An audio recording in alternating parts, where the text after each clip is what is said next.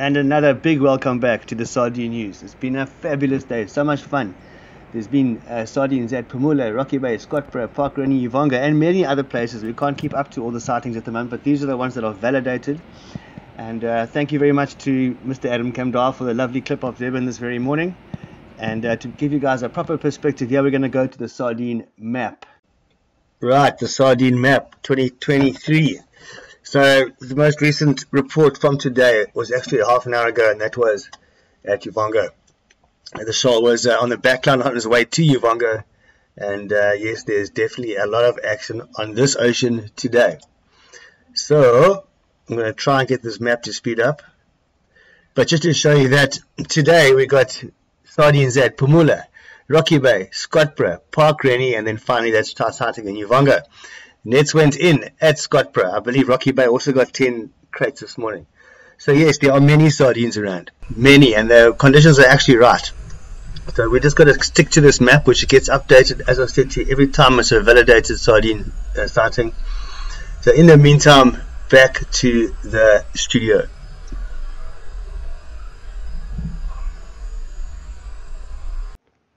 Thank you. It's a big moment back here in the Sardine News studio. We've got to welcome on board our newest correspondent, Mr. John Costello, who hails from the Transkei deep. And he has got a real cool track record. He can turn a phrase and he can certainly snap a frame. So we have John featured on today's Sardine Report. Can you believe it? And he's got a cool theory, explanation as to why those sharks are going so berserk down there off Port St. John's, flying through the air. And yeah, read all about it. And it's fabulous. I can't believe our luck. We've got John on board. So everybody, yeah, like and subscribe, I suppose. Okay, moving on. I think we're having a good time down here on the south coast and in Durban and that. But up north, there's someone else who might be having a better time than us. Better go and check on Dwight. Yeah. Right, okay, let's see what Captain Dwight Rightio of fishbuzzrouter.com is getting up to. Brace yourself. Alright, first off, we've got this amazing picture. The blue marlin are there. The blue marlin come in winter.